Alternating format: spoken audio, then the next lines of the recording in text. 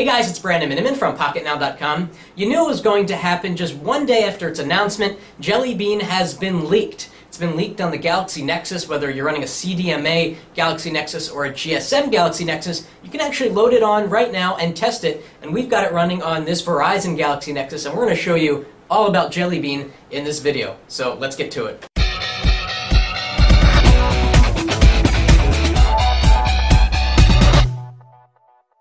Okay, let's get started. This is a preview, but it's remarkably stable for being a preview. Everything works. Literally everything works. So let's go into the lock screen here. We're going to unlock the screen. The first thing you're going to notice is that the lock screen's a little bit different. We saw this in the emulator. You kind of get these pretty little dots as you move your finger around. And now there's a third entry at the top here to go to Google Now. But we're going to talk about that later. There's another way to get to that. So we're going to go to the right to unlock. And here is Jelly Bean. So there's a lot of cool stuff to show you. The first thing we're going to show you is the voice search, because I think it's a lot better than Siri, a lot better than S-Voice, because it's so much faster. Watch this.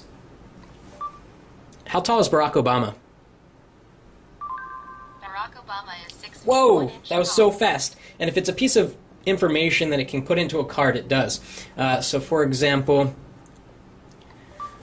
what's the weather going to be tomorrow? Check it out. Pretty cool. So let's try something else. How much wood could a woodchuck chuck if a woodchuck could chuck wood? Now I said that pretty fast. Let's see if it got it right. Got it right. If it doesn't have an answer for you, it will go into just a standard Google web search. So let's do one more. When is the next leap year? I'd be impressed if it got this. It sort of did. It brought up a Google search result, so it technically really didn't get it. So the voice search, they're not really calling this any kind of voice assistant, or they're not calling it G-Voice or anything like that. It's just the Google voice search, and now it works very well to answer information. And the best part about it is that it works so fast. Siri has to think. S-Voice gets it wrong like 90% of the time. But this seems to be the best of all worlds. And we're going to have a follow-up video talking about this compared to the other voice search services. Next thing I want to show you is Google Now. And the way you get to that is you tap the home button and you drag up to Google, or as you saw on the lock screen, you can actually access it through that as well. So here we are. So these are just some sample cards. I've got my calendar, Steven in noon. The idea behind Google Now is that it will intelligently give you information based on whatever you're doing and what your calendar status is. And I really haven't had a chance to play with this. Again, we're going to cover this in a future video because it has a lot of potential. One of the things that the Google guys were talking about on stage was, let's say you're in a restaurant and you go into Google Now, it will know you're in that restaurant and it will give you entree recommendations. That's just really cool, in my opinion. And up here there's a standard Google search bar. And what you could do down here, it says show more cards.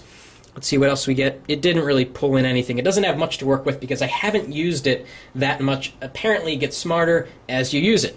So let's go back. Now probably the biggest feature, in my opinion, to Jelly Bean is butter. So Google tried to make the operating system just feel snappier, and there's a lot of technical stuff behind this that, I'm not really that concerned about. I want to know if it just feels faster. The first thing I want to go into here is the multitask UI. Now an ice cream sandwich, whether you're on the fastest device or a medium range device or a low end device, this animation always takes way too long in my opinion. Let's see how it looks in Jelly Bean. Okay, the animation is pretty much gone, and as a basis of comparison, we've got the Galaxy S3 here running CyanogenMod 9, so it's kind of stock ice cream sandwich, potentially a little bit better. So let's do a speed tester, try to do them at the same time. As you saw, there was kind of a stuttery animation. Further, watch what happens when we flick the items off the screen. Much faster on the Galaxy Nexus. I mean, it's about a second or half a second faster on the Galaxy Nexus, which really makes a difference. Other places that Project Butter come into play here is in the app drawer. So if you go into the app drawer, really tough to show on camera. You kind of just got to feel it. This is insanely fast. Like, it just snaps into place kind of as if it's anticipating my next move. Another place where you feel Butter's presence, this is kind of a weird way to talk about it, is in the web browser. Oh, do you feel it in the web browser? So we're loading up Pocket Now here. I'm going to zoom out. And scrolling, as long as the page is loaded, of course, is just, dare I say, buttery smooth. I mean, it flies. And Again, this is really hard to explain. It's kind of incredible what Google has done. Dare I say, it feels a lot like iOS, where inputs are prioritized over sort of background processes and other things like that. Just browsing the web is in another league now on Jelly Bean, and it's very exciting that they did that. Another thing we want to show off is the camera, taking a feature sort of from Windows Phone 7, actually. So if we take a picture of my wonderful hand, it'll fly off to the right, and you can flick off to the right and see that picture. Then you can do a little film strip type view here. Again, this is right out of Windows Phone 7, and you can see the pictures that you've taken in sort of a zoomed out view. So that's kind of a cool little feature to have. Another thing to note here is the home screen. The launcher has been changed to do some cool things. One of the things you can do is more easily add widgets. So let's go over to widgets. Let's drop, say, let's see, what's Google Playbooks, sure.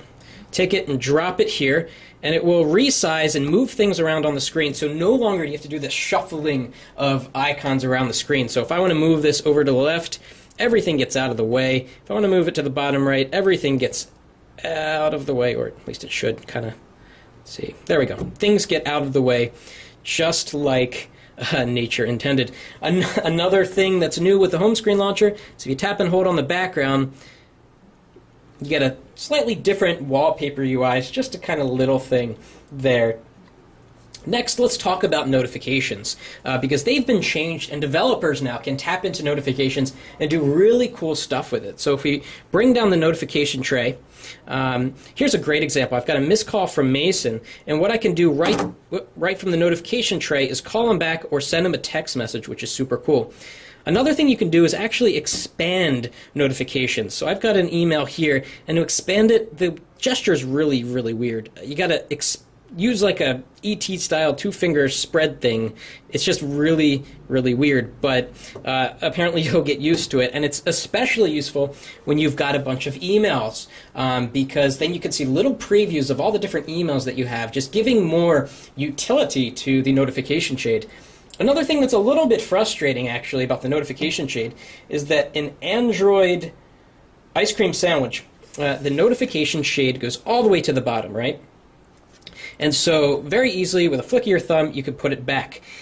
In Jelly Bean, you'll notice that it actually doesn't go all the way to the bottom. It stops before the on-screen buttons. So a lot of the time, I'm accidentally flicking on this and hitting a button which will actually close the notification shade, but I kind of like just being able to go from the bottom of the screen and all the way up.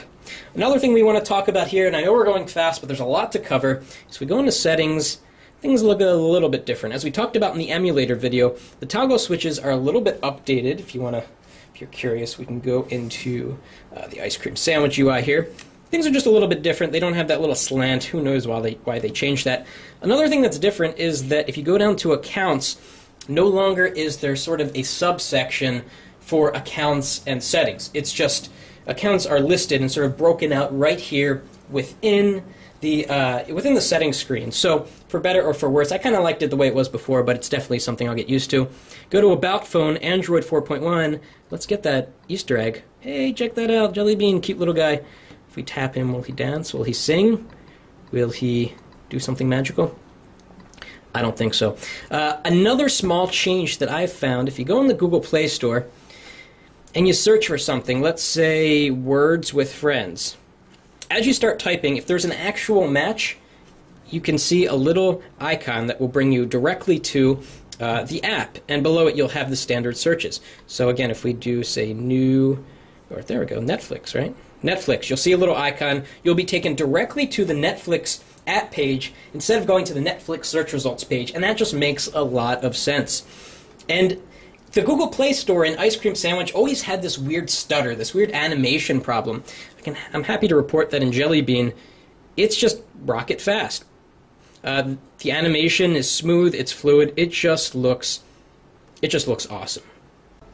So that was a look at Android Jelly Bean. Again, if you've got a Galaxy Nexus, you can install this quite easily. We'll put links up in the description so you can do it. The headline here, for me at least, is Project Butter, because Android Ice Cream Sandwich, and really all previous versions, had a lag problem, whether you're running on quad-core or single-core. And in Jelly Bean, things are absolutely, positively faster and more snappier. And in the web browser, it is day and night. It truly is incredible how fast they've made input in the web browser, which is one of the most important places. So we like what we see with Jelly Bean and can't wait until it's available for more devices.